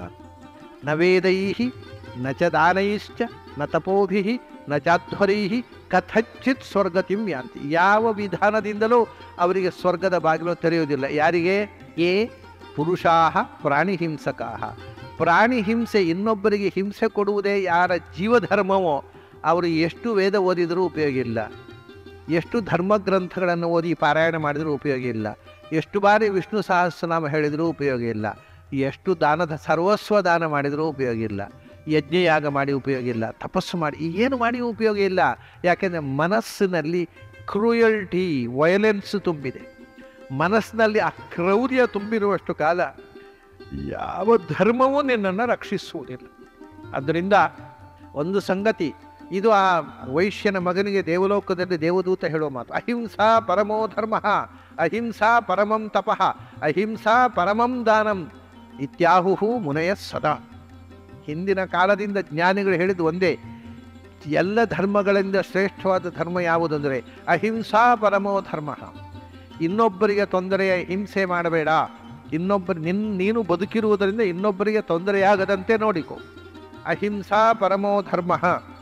ಯಾಕೆಂದರೆ ಅಲ್ಲಪ್ಪ ನಾನು ತಪಸ್ಸು ಮಾಡ್ತೀನಿ, ಅಲ್ಲ ನೀನು ತಪಸ್ಸು ಮಾಡಿದ್ರೆ ಇನ್ನೊಬ್ಬರಿಗೆ ತೊಂದರೆ ಆದರೆ, ಕೆಲವರು ಇರ್ತಾರೆ ಮನೆಯಲ್ಲಿ, ಅವ್ರ ಮನೆಯಲ್ಲಿ ಕೂತ್ಬಿಟ್ರೆ ಅವನು ಪೂಜೆ ಕೂತ್ರೆ ಮನೆಯವರಿಗೆಲ್ಲ ತೊಂದರೆ, ಅಷ್ಟು ಪೂಜೆ ಧ್ಯಾನ ಜಪ ಒಟ್ಟ ಕೂತ್ಬಿಡ್ತಾರೆ. ಸರಿ, ಕಡೆಗೆ ಹೊರಗೆ ಬಂದ ಕೂಡಲೇ ನಾನು ಪೂಜೆ ಮಾಡಲಿಕ್ಕೆ ಧೂಪ ಆದ ಕೂಡಲೇ ನೈವೇದ್ಯಕ್ಕೆ ಯಾಕೆ ಬರಲಿಲ್ಲ ಅನಿಸಿಟ್ಟು, ನೈವೇದ್ಯ ತೆಗೆದ ಮೇಲೆ ಆರತಿ ಶುರು ಮಾಡುವ ಶುದ್ಧ ಯಾಕೆ ಮಾಡಲಿಲ್ಲ ಅನಿಸಿಟ್ಟು, ಅದು ಎಲ್ಲ ಸಿಟ್ಟು, ಜಗಳ, ಬೈಗಳು. ಪೂಜೆ ಮುಗಿದ ಕೂಡಲೇ ಹೆಂಡತಿಗೆ ಮನೇಲಿ ಕೂತ್ಕೊಳ್ಳಿಕ್ಕಿಲ್ಲ, ಜಗಳ. ಇಂಥ ಸಿಟ್ಟು, ಕೋಪ. ಅಯ್ಯೋಯ್ಯೋ, ಪೂಜೆ ಮಾಡಿ ದೇವರು ಪೂಜೆ ಮಾಡಿದಾಗ ಸಿಟ್ಟು ಬರೋದಾದ್ರೆ ಪೂಜೆ ಯಾಕೆ ಮಾಡೋದು? ಮಕ್ಕಳು ಯೋಚನೆ ಮಾಡ್ತಾವೆ, ಓ ಪೂಜೆ ಮಾಡಿದ್ರೆ ಸಿಟ್ಟು ಜಾಸ್ತಿ ಆಗುತ್ತೆ, ನಮ್ಮ ಅಪ್ಪನೇ ದೃಷ್ಟ ಅಂತ ನಾವಿಂದ ದೇವ್ರು ಪೂಜೆ ಮಾಡೋದು ಬಿಟ್ಟು ಬಿಡ್ತೇವೆ ಅಂತವೆ ಮಕ್ಕಳು. ಅಂದ ಒಳ್ಳೇದು ಕಲಿಸ್ಬೇಕು ಮಕ್ಕಳಿಗೆ, ಇಂಥ ದುರ್ಬುದ್ಧಿ ಕಲಿಸೋದಾ? ಅದರಿಂದ ಯಾವ ತಪಸ್ಸು, ಯಾವ ಅನುಷ್ಠಾನವು ಅಹಿಂಸೆಯನ್ನು ಬಲಿ ಕೊಟ್ಟು ತಪಸ್ಸು ಮಾಡಿ ಏನು? ಅಹಿಂಸಾ ಪರಮಂ ತಪಃ. ಇನ್ನೊಬ್ಬರಿಗೆ ತೊಂದರೆ ಆಗದಂತೆ ಬದುಕುವುದು ಉಂಟಲ್ಲ, ಅದಕ್ಕಿಂತ ದೊಡ್ಡ ತಪಸ್ಸೇ ಇಲ್ಲ. ಎಲ್ಲಕ್ಕಿಂತ ಅಹಿಂಸಾ ಪರಮಂ ದಾನಂ. ದಾನ ಧರ್ಮ, ಎಲ್ಲ ದಾನಕ್ಕಿಂತ ದೊಡ್ಡ ದಾನ ಅಹಿಂಸಾ ದಾನ. ಯಾಕೆ ತೊಟ್ಟಿ ಇನ್ನೊಬ್ಬರಿಗೆ ಜೀವ ಕೊಟ್ಟಿ ಅಲ್ಲೂ. ಹಿಂಸೆ ಮಾಡೋದು ಕೊಲ್ಲುವುದು. ಅಹಿಂಸೆ ಅಂದರೆ ಜೀವದಾನ, ಒಬ್ಬನ ಪ್ರಾಣದಾನ. ಅದಕ್ಕಿಂತ ದೊಡ್ಡ ದಾನ ಏನಿದೆ? ಅಹಿಂಸಾ ಪರಮಂ ದಾನಂ. ಅಹಿಂಸೆಗಿಂತ ದೊಡ್ಡ ದಾನ ಇಲ್ಲ, ಅಹಿಂಸೆಗಿಂತ ದೊಡ್ಡ ತಪಸ್ಸಿಲ್ಲ, ಅಹಿಂಸೆಗಿಂತ ದೊಡ್ಡ ಧರ್ಮ ಇಲ್ಲ. ಇದನ್ನು ಯಾರು ಇತ್ಯಾಹುಹು ಮುನಯಃ ಸದಾ. ಅನಾದಿಗಾಲದಿಂದ ಎಲ್ಲ ಋಷಿಮುನಿಗಳು ಶ್ರೇಷ್ಠ ಧರ್ಮ ಯಾವುದು ಅಂದರೆ ಅಹಿಂಸೆ, ಅಹಿಂಸೆ, ಅಹಿಂಸೆ. ಎಂಥ ಅಹಿಂಸೆ! ಒಂದು ಅದ್ಭುತವಾದ ಶ್ಲೋಕ ಹೇಳ್ತಾರೆ. ಏನು ಅಂದರೆ, ದಂಶಾನ್ ಮಶಕಾನ್ ಸರೀಸೃಪಾನ್ ದಂಶಾನ್ ಯೂಗಾದ್ಯಾನ್ ಮಾನವಾಂಸ್ತಥಾ ಆತ್ಮೌಪಮ್ಯೇನ ಪಶ್ಯಂತಿ ಮಾನವಾ ಯೇ ದಯಾಳವಃ. ಹಿಂಸೆ ಮಾಡಬಾರದು, ದಯೆ. ಇಡೀ ಜಗತ್ತಿನಲ್ಲಿ ಪ್ರಾಣಿ ಮಾತ್ರವನ್ನು ಅನುಕಂಪೆಯಿಂದ ನೋಡಬೇಕು ಅನ್ನೋರು ಹೇಗಿರ್ತಾರೆ ಅಂದರೆ, ಮನುಷ್ಯನನ್ನು ಕೊಲ್ಲಬಾರದು ಅಂತ ಅಷ್ಟೇ ಅಲ್ಲಿ ಹೇಳಿದವರು. ಭಾರಿ ಅದ್ಭುತ ಇದು. ಅವ್ರು ಹೇಳ್ತಾರೆ, ದಂಶಾನ್ ಮಶಕಾನ್ ಸರೀಸೃಪಾನ್. ಮಶಕ ಅಂದರೆ ಫ್ಲೈಸ್, ನೊಣಗಳು. ಮಶಕ ಅಂದರೆ ನೊಣಗಳು. ಈ ತುಳುವಿನಲ್ಲಿ ಕೆಲಂಜಿ ಅಂತ ಹೇಳ್ತಾರೆ. ಅದನ್ನು ಮಶಕ ಅಂದರೆ ತಪ್ಪಾಗಿ ಬರೀತಾರೆ, ಮಸ್ಕಿಟೋಸ್ ಅಂತ ಬರೀತಾರೆ ಈ ಡಿಕ್ಷನರಿಯಲ್ಲೆಲ್ಲ. ಮಶಕ ಅಂದರೆ ಮಸ್ಕಿಟೋ ಅಲ್ಲ, ದಂಶ ಅಂದರೆ ಮಸ್ಕಿಟೋ. ಮಶಕ ಅಂದರೆ ಫ್ಲೈಸ್. ಉಂಟು, ಕಚ್ಚುವಂಥ ನೊಣಗಳು ಇದ್ದಾವೆ, ದನಗಳಿಗೆ ಕಚ್ಚುತ್ತಾವಲ್ಲ, ಅದಕ್ಕೆ ಗ್ಯಾಡ್ ಫ್ಲೈಸ್ ಅಂತಾರೆ ಇಂಗ್ಲೀಷ್ನಲ್ಲಿ. ಗ್ಯಾಡ್ ಫ್ಲೈಸ್ ಅಂತ ದನಗಳನ್ನು ಕಚ್ಚುವ ನೊಣಚಿ ಅಂತೇನೋ ಅಂತಾರೆ. ಅಥವಾ ಇನ್ನೊಂದು ವಿದೇಶದಲ್ಲಿ ದನಗಳನ್ನು ಸಾಯಿಸುವಂಥ ಒಂದು ನೊಣ ಇದೆ, ಅದಕ್ಕೆ ಸೆಟ್ಸೆ ಅಂತಾರೆ. ಅವೆಲ್ಲ ಸಂಸ್ಥೆಯಲ್ಲಿ ಮಶಕ ಅಂತ. ದನಗಳನ್ನು ಕಚ್ಚುವ ನೊಣಗಳು, ಅಥವಾ ನಾವು ಊಟ ಕೂತರೆ ಎಲೆಯಲ್ಲಿ ಬಂದು ಕೂತ್ಕೊಳ್ತಾವಲ್ಲ, ಮುತ್ತಾವಲ್ಲ, ಸೀದಾ ಮಲ್ಪೆಗೆ ಹೋಗಿ ಅಲ್ಲಿಯ ಮೀನುಗಳಲ್ಲಿ ಕೂತು ಅದರ ಸುಗಂಧವನ್ನು ಆಸ್ವಾದ ಮಾಡಿ ನಮ್ಮ ಎಲೆಯಲ್ಲಿ ಬಂದು ಕೂಡ್ತಾವಲ್ಲ, ಅವುಗಳಿಗೆ ಫ್ಲೈಸ್ ಉಂಟು. ಎಲ್ಲಿಂದ ಅಲ್ಲಿ ಹಾರಿಕೊಂಡು ಬಂದು ಮಶಕಗಳು ಉಂಟು. ಮಶಕಗಳು ಅಂದರೆ ಫ್ಲೈಸ್ ಉಂಟು ಇಂಗ್ಲೀಷಲ್ಲಿ. ಗ್ಯಾಡ್ ಫ್ಲೈಸ್ ಅಂತಾರೆ ಅಥವಾ ಸೆಟ್ಸಿ ಅಂತಾರೆ. ಅವು ದನಗಳಲ್ಲಿ ಹಚ್ಚುವಗಳಿಗೆ ಸೆಟ್ಸಿ ಅಂತಾರೆ ಅಥವಾ ಗ್ಯಾಡ್ ಫ್ಲೈಸ್ ಅಂತಾರೆ, ಬರೀ ಫ್ಲೈಸ್ ಅಂತಾರೆ. ಆ ನೊಣಗಳನ್ನು ಕೂಡ DDT ಸ್ಪ್ರೇ ಮಾಡಿ ಕೊಲ್ಲಬೇಡ ಅಂತಾರೆ. ಮಶಕಾನ್ ಸರೀಸೃಪಾನ್. ಸರೀಸೃಪ ಅಂದರೆ ಎರೆಹುಳದಿಂದ ಹಿಡಿದು ಲಕ್ಷ್ಮೀ ಚೇಳು, ಚಾರಟೆ, ಹಾವು ಎಲ್ಲ ಬಂತು. ಹರ್ಕೊಂಡು ಹೋಗುವ ಪ್ರಾಣಿ. ಆ ಹರ್ಕೊಂಡು ಹೋಗೋ ಪ್ರಾಣಿ ಅದು ವಿಷಯ ಜಂತು ಅಂತ ಕಂಡಲ್ಲಿ ನಾವು ಕೊಲ್ತೇವೆ. ಆಮೇಲೆ ದಂಶಾನ್. ದಂಶ ಅಂದರೆ ಮಸ್ಕಿಟೋಸ್, ಕಚ್ಚುವಂಥವು. ದಂಶನ ಮಸ್ಕಿಟೋಸ್. ದಂಶಗಳು ಅಂದರೆ ಸೊಳ್ಳೆಗಳು. ಆದರೆ ಒಂದೊಂದು ಕಡೆ ಒಂದೊಂದು ಹೇಳ್ತಾರೆ. ಕೆಲವು ಕಡೆ ಈ ನೊಣಗಳು ಅಂತ ನಾವು ಹೇಳ್ತೇವೆ, ನಮ್ಮ ಕನ್ನಡದಲ್ಲಿ ತುಳುವಿನಲ್ಲಿ ಕೆಲಂಜಿ ಅಂತಾರಲ್ಲ, ಅದಕ್ಕೆ ನೊಣಗಳು ಅಂತೇವೆ. ಅದು ಕೆಲವರು ಸೊಳ್ಳೆ ಅಂತಾರೆ. ಈ ಕಚ್ಚುವಂಥ ಮಸ್ಕಿಟೋಸ್ ಇದ್ದಾವಲ್ಲ, ಅದನ್ನು ಇಲ್ಲಿ ಸೊಳ್ಳೆ ಅಂತಾರೆ, ಕೆಲವು ಕಡೆ ಅಲ್ಲಿ ನೊಣ ಅಂತಾರೆ, ಇನ್ನು ಕೆಲವು ಕಡೆ ಅದಕ್ಕೆ ಹುಳ ಅಂತ ಹೇಳ್ತಾರೆ. ಭಾರಿ ಆಶ್ಚರ್ಯ. ನಾನೊಂದು ಊರಿಗೆ ಹೋಗಿದ್ದೆ, ಅಲ್ಲಿ ಪಾಪ ಹಾಸಿಗೆ ಎಲ್ಲ ಹಾಕಿದ್ರು, ಮಸ್ಕಿಟೋ ನೆಟ್ ಹಾಕಿದ್ರು. ಅದು ಹುಳಗಳು ಇರ್ತಾವ್ರಿ, ಅದಕ್ಕೊಂದು ನೆಟ್ ಹಾಕಿ, ಅರೆ ಹಾಸಿಗೆಯಲ್ಲಿ ಹುಳ ಇದ್ದರೆ ಕತೆ ಅಂತ ಹಂಗಲ್ಲ ನನ್ನ ಕಡೆ, ಅವರು ಮಸ್ಕಿಟೋ ಇದೆ ಅಂತ ಒಂದೊಂದು ಕಡೆ ಒಂದೊಂದು ಹೆಸರು ಹೇಳ್ತಾರೆ. ಹುಳಗಳು ಕಡಿತಾವೆ, ಅದಕ್ಕೆ ಮಸ್ಕಿಟೋ ನೆಟ್ ಹಾಕಿಬಿಡ್ತೇನೆ ಅಂದರು. ಸೊ ಏನೇ ಇರಲಿ ಮಸ್ಕಿಟೋಸ್, ಅದು ದಂಶ. ಯೂಕ ಆದ್ಯಾಹ. ಯೂಕ ಅಂದರೆ ತಲೆಯಲ್ಲಿ ಇರುವಂಥದ್ದು ಹೇನು, ಲವ್ಸ್ ಅಂತಾರೆ ಇಂಗ್ಲೀಷ್ನಲ್ಲಿ, ಹೇನುಗಳು. ಆದಿ ಶಬ್ದದಿಂದ ಮತ್ಕುಣ ಅಂದರೆ ತಗಡೆ ಅಂತೇವೆ ನಾವು. ತಗಡೆ ಮತ್ತು ಹೇನು ಮುಂತಾದವು. ಮತ್ಕುಣ ಅಂತ ಒಂದು ವಿಷಯ. ಮತ್ಕುಣ ಅಂತಂದರೆ ತಗಣೆಗೂ ಮತ್ಕುಣ ಅಂತ ಹೇಳ್ತಾರೆ. ಆದರೆ ಸಂಸ್ಕೃತದಲ್ಲಿ ಮತ್ಕುಣ ಅನ್ನೋದಕ್ಕೊಂದು ಭಾಳ ಒಳ್ಳೆಯ ಅರ್ಥ ಇದೆ. ಭಾರೀ ಬಲಿಷ್ಠವಾದ ದಾಡೆ ಇಲ್ಲದ ಗಂಡಾನೆಗೆ ಮತ್ಕುಣ ಅಂತ ಹೇಳ್ತಾರೆ ಸಂಸ್ಕೃತದಲ್ಲಿ. ಮತ್ಕುಣ ಅಂತ ಆನೆಯ ಒಂದು ಜಾತಿ ಇದೆ. ದಾಡೆ ಇಲ್ಲದ ಗಂಡಾನೆ ಭಾರಿ ಬಲಿಷ್ಠ. ಅದು ಯಾವ ಸೋಲುವುದೇ ಇಲ್ಲ ಅವು. ಯಾಕೆಂದರೆ ಈ ದಾಡೆ ಇದ್ದವುಗಳಿಗೆ ಅವು ಸ್ವಲ್ಪ ಹೆದರುತ್ತವೆ. ಫೈಟ್ ಮಾಡುವಾಗ ದಾಡೆ ಸಿಕ್ಕಾಗ್ಬಿಟ್ರೆ ದಾಡೆ ತುಂಡಾಗ್ಬಿಡುತ್ತೆ ಅವುಗಳಿಗೆ. ಈ ದಾಡೆ ಇಲ್ಲದ ಆನೆಗಳಿಗೆ ಬಿಸಾತಿಲ್ಲ, ಯಾವುದರತ್ತೋ ಹೋರಾಡ್ತವೆ ಅವು. ಅದರಿಂದ ಅವು ಯಾವುದಕ್ಕೂ ಹೆದರದೆ ಹೋರಾಡುವಂಥ ಅತ್ಯಂತ ಬಲಿಷ್ಠ ಗಂಡಾನೆಗಳು. ಅದನ್ನು ದಾಡೆ ಇಲ್ಲ ಅವು. ದಾಡೆ ಇಲ್ಲದ ಗಂಡಾನೆಗೆ ಸಂಸ್ಕೃತದಲ್ಲಿ ಮತ್ಕುಣ ಅಂತಾರೆ. ಅದನ್ನೇ ಕನ್ನಡದಲ್ಲಿ ಮಖಣ ಅಂತಾರೆ. ಮಖಣ ಅಂದರೆ ಗಂಡಾನೆಗೆ ಕನ್ನಡದಲ್ಲಿ ಮಖಣ ಅಂತಿದೆ. ಈಗ ನಮಗೆ ಕನ್ನಡವೂ ಮರೆತೋಗಿದೆ, ಸಂಸ್ಕೃತ ಮರೆತೋಗಿದೆ. ಇಂಗ್ಲೀಷ್ನಲ್ಲಿ ಏನಂತಾರೆ ಹೇಳಿ ಅಂತಾರೆ ನಮ್ಮ ಮಕ್ಕಳು ಅಷ್ಟೇ. ಯಾಕಂದರೆ ಕನ್ನಡವೂ ಬೇಡ ಅವರಿಗೆ. ಮಖಣ ಅಂತ ಕನ್ನಡದಲ್ಲಿ ಹೇಳ್ತಾರೆ, ಸಂಸ್ಕೃತದಲ್ಲಿ ಮತ್ಕುಣ ಅಂತಾರೆ. ದಾಡೆ ಇಲ್ಲದ ಗಂಡಾನೆಗೆ ಏನು ಇಂಗ್ಲೀಷಿನ ಹೆಸರು ಅಂತ ನನಗೂ ಗೊತ್ತಿಲ್ಲ, ನೀವೇ ಡಿಕ್ಷನರಿ ನೋಡ್ಕೊಳ್ಳಿ. ಆದರೆ ಹೀಗೆ ಇವೆಲ್ಲ ಮತ್ಕುಣ ಅಂದರೆ ತಗಣೆ, ಯೂಕ ಅಂದರೆ ಹೇನು, ಅದೇ ಮೌಸ್, ಲವ್ಸ್ ಮತ್ತು ಬಡ್ಸ್, ಆಮೇಲೆ ಫ್ಲೈಸ್ ಆ್ಯಂಡ್ ಮಸ್ಕಿಟೋಸ್. ಸರೀಸೃಪಗಳು ಅಂತ ಗೊತ್ತಲ್ಲ ನಿಮಗೆ, ಸರ್ಪೆಂಟು ಎಲ್ಲ ಬಂತು, ಸೆಂಟಿಪೀಡ್ಸ್, ಬಹುಪಾದಿಗಳು. ಇವೆಲ್ಲವನ್ನು ಮನುಷ್ಯರ ಸಮಾನವಾಗಿ ನೋಡಬೇಕು. ಇವೆಲ್ಲವೂ ಯಾಕೆಂದರೆ ಒಂದು ಯೋಚನೆ ಮಾಡು, ನಿನ್ನ ಹಾಸಿಗೆಯಲ್ಲಿ ಒಂದು ತಗಣೆ ಈಗ ಇಲ್ಲ, ಎಲ್ಲ ಹೋಗಿಬಿಟ್ಟಿದ್ದಾವೆ. ಒಬ್ಬ ಎಲ್ಲ ಒಂದು ಸ್ಪ್ರೇ ಮಾಡಿ ಮಾಡಿ ಮಾಡಿ ತಗಣೆಗಳು ಕಮ್ಮಿ ಆಗಿದೆ. ಮುಂಚೆ ಭಾರಿ ಇದ್ದವು. ಯಾರ ಮನೆ ಹೋದರೂ ಕುರ್ಚಿಯಲ್ಲಿ ಕೂತು ಮೈಲ ತಗಣೆ. ಈಗ ಯಾರ ಮನೆಯಲ್ಲೂ ತಗಣೆ ಇಲ್ಲ, ಹೋಟ್ಲಲ್ಲಿ ಇಲ್ಲ, ಸಿನಿಮಾ ಥಿಯೇಟ್ರ್ನಲ್ಲಿಲ್ಲ, ತಗಣೆ ಎಲ್ಲ ಕಮ್ಮಿ ಆಗಿದೆ. ತಗಣೆ ಬಂದರೆ ಮೊದಲು ಯೋಚನೆ ಮಾಡು, ಯಾಕೆ ಆ ತಗಣೆ ಯಾಕಾಯಿತು? ಹೋದ ಜನ್ಮದಲ್ಲಿ ಜೀವಮಾನಡಿ ಇದ್ದವರಿಗೆಲ್ಲ ಚುಚ್ಚು ಮಾತು ಆಡಿ ಆಡಿ ಹಿಂಸೆ ಕೊಟ್ಟವು ಜಾಗಣೆ ಆದ. ಆದ್ದರಿಂದ ಇದು ತಗಣೆ ಅಂದರೆ ತಗಣೆ ಅಲ್ಲಪ್ಪ, ಇದು ಹಿಂದಿನ ಜನ್ಮದಲ್ಲಿ ಮಾಡಬಾರದಂಥ ಇದ್ದವ್ರನ್ನ ಚುಚ್ಚುವುದು ನಂಜಿ ಮಾತು ಚುಚ್ಚಿ ಈ ಜನ್ಮದಲ್ಲಿ ಅದೇ ಯೋಗ. ನೀನು ಇಡೀ ಜೀವನ ಇದ್ದವ್ರನ್ನ ಚುಚ್ಚಿದ್ದಲ್ವ, ತಗಣೆ ಸೃಷ್ಟಿ ಮಾಡಿದ. ಇದ್ದವರ ತಲೆ ತಿಂದ ಒಬ್ಬ, ಏನಾಗಿ ಹುಟ್ಟಿದ. ಕಡೆ ತಲೆ ಬದುಕಿದ್ದಾಗ ಇದ್ದವರ ತಲೆ ತಿಂದೇ ಬದುಕಿದ ಮನುಷ್ಯರಾಗಿದ್ದಾಗ ಏನಾಗಿ ಹುಟ್ಟಿದ. ಹೀಗೆ ಹಿಂದಿನ ಜನ್ಮದಲ್ಲಿ ಇವು ಮನುಷ್ಯರಾಗಿದ್ದವಲ್ಲಪ್ಪ, ನಾನು ಇವುಗಳನ್ನ ಚುಚ್ಚಿದ್ರೆ ನಾನು ಮುಂದೆ ಹೀಗೆ ಆಗಬಾರದು ಅನ್ನೋ ಎಚ್ಚರ ಇಲ್ಲ ನಿನಗೆ ಅಂತಾರೆ. ಅದ್ಭುತ ಇದು. ಅವ್ರು ಹೇಳ್ತಾರೆ, ಮಶಕಾನ್ ಸರೀಸೃಪಾನ್ ದಂಶಾನ್ ಯೂಕಾದ್ಯಾನ್ ಮಾನವಾಂಸ್ತಥ ಆತ್ಮೋಪಮ್ಯೇನ ಪಶ್ಯಂತಿ. ಇವು ನನ್ನ ಹಾಗೆ ಅಲ್ವಾ? ಹಿಂದಿನ ಜನ್ಮ ಇವು ಮನುಷ್ಯರಾಗಿದ್ದು ಇದ್ದವರ ತಲೆ ತಿಂದು ಏನಾಗಿ ಹುಟ್ಟಿದವು. ಇದ್ದವರಿಗೆ ಚುಚ್ಚು ಮಾತಾಡಿ ತಗಣೆಯಾಗಿ ಹುಟ್ಟಿದವು. ಇದ್ದವರಿಗೆ ಕಚ್ಚಿ ಕಚ್ಚಿ ಕಚ್ಚಿ ಕಚ್ಚಿ ಹಾವಾಗಿ ಹುಟ್ಟಿದವು. ಆದ್ದರಿಂದ ಮನುಷ್ಯ ಮಾನವ ದಯಾಲವ. ಅವುಗಳನ್ನು ನೋಡ ಕೊಲ್ಲಿಕ್ಕೆ ಮನಸ್ಸು ಬರುವುದಿಲ್ಲ. ಯಾಕೆಂದರೆ ಅಯ್ಯೋ ಅವುಗಳ ಮಾಡಿದ ಕೆಲಸ ನಾನು ಮಾಡಿದಾಗಾಯ್ತಲ್ಲ ಅಂತ. ಅವುಗಳ ಮೇಲೆ ಕೂಡ ನಮಗೆ ತೊಂದರೆ ಕೊಡತಕ್ಕಂಥ ಸೊಳ್ಳೆ, ನೊಣ, ಏನು, ತಗಣೆಯಂಥ ಅಥವಾ ಹಾವು ಹಲ್ಲಿಯಂಥ ದುಷ್ಟ ಪ್ರಾಣಿಗಳ ಬಗೆಗೆ ಕೂಡ ನಮ್ಮಂತೆಯೇ ಜೀವರಾಶಿ. ಅದನ್ನು ಕೊಲ್ಲಬಾರದು ಅನ್ನತಕ್ಕಂಥ ದಯೆ ಉಂಟಲ್ಲ, ಅದು ಅತ್ಯಂತ ಅದ್ಭುತವಾದ ಪ್ರಾಣಿ ದಯೆ. ಆ ರೀತಿ ಒಂದು ಕ್ಷುದ್ರವಾದ ಕ್ರಿಮಿಕೀಟಗಳ ಜೊತೆಗೆ ನಿನ್ನನ್ನು ಹೋಲಿಸಿಕೋ, ನನ್ನಂತೆ ಅದು ಒಂದು ಜೀವ, ಅದಕ್ಕೆ ನೋವು ಕೊಡಬಾರದು ಅನ್ನತಕ್ಕಂಥದ್ದುಂಟಲ್ಲ, ಇದು ನಿಜವಾದ ಸ್ವರ್ಗಕ್ಕೆ ಸಾಧನವಾದ ಮಹಾಪುಣ್ಯಕರವಾಗಿರತಕ್ಕ ದಯೆ. ಇದು ಅಹಿಂಸೆ. ಅಹಿಂಸೆ ಅಂದರೆ ನಮಗೆ ಆಗದಿದ್ದವ್ರನ್ನೆಲ್ಲ ಮುಗಿಸಿ ನಮಗೆ ಆದವ್ರನ್ನ ಬಳಸುವುದಲ್ಲ. ನಮಗೆ ಯಾರಿಂದ ತೊಂದರೆ ಆಗುತ್ತೆ ಅವರಿಗೂ ಹಿಂಸೆ ಮಾಡದೇ ಇರುವಂಥ ಅಹಿಂಸೆ. ಇಂಥ ಅದ್ಭುತವಾದ ಅಹಿಂಸೆಯನ್ನು ಯಾರು ಜೀವನದಲ್ಲಿ ಅಳವಡಿಸ್ತಾರೆ ಅವರು ಎಂದೂ ಕೂಡ ನರಕಕ್ಕೆ ಹೋಗಲ್ಲಪ್ಪ, ಇವೆಲ್ಲ ಸ್ವರ್ಗಕ್ಕೆ ಬರ್ತಾರೆ ಅಂತ ಆ ದೇವದೂತ ಇನ್ನೂ ಕೆಲವು ಹೇಳ್ತಾನೆ.